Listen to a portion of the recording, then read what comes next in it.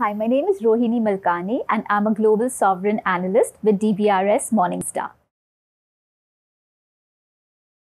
I think the first thing that we are kind of monitoring is, how is this virus spreading? Is it being contained? Are we seeing some sort of numbers that are, being stabilized or not? And I think here there are a couple of points to kind of note. A, as we kind of mentioned, the spread in the past couple of days has been it has increased very rapidly to around 43,000 people being affected by this disease. However, what we have seen is that trends have, or the cases have begun to peak.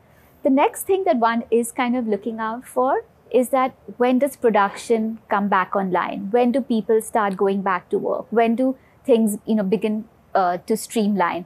I would say that slowly that is kind of taking place. We've seen that the holiday period was extended. Some companies and some provinces have resumed work. But bottom line, what we are likely to see and what we are monitoring is that clearly trends in the first quarter are going to be weak. And then depending on all the various measures being taken, not just to contain this outbreak, but also the various stimulus measures or the policy measures, how things kind of recover.